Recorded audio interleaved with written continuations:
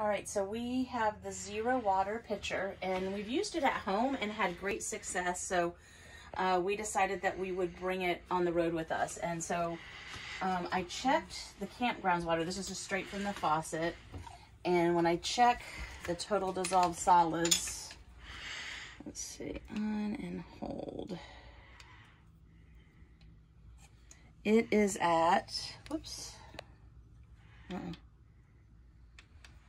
Something's going on with the whole thing. Okay. So it was at 350. So that's pretty high. But the filter says that it should take it down. And it says replace the filter if it's 0.6. So I put a brand new filter in before we left.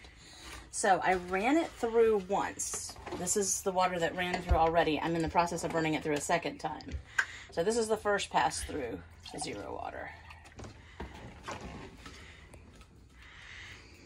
All right, turn it off, turn it back on. Okay, so we're at 0. And so now I'm going to put it in and press hold. And so it is at 105 after the first pass through the Zero Water. Now this water here, put it back in here, because I'm running it through a second time. So this water is going through it a second time.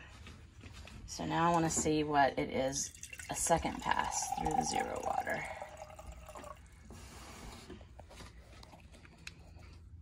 Okay, get that cleared.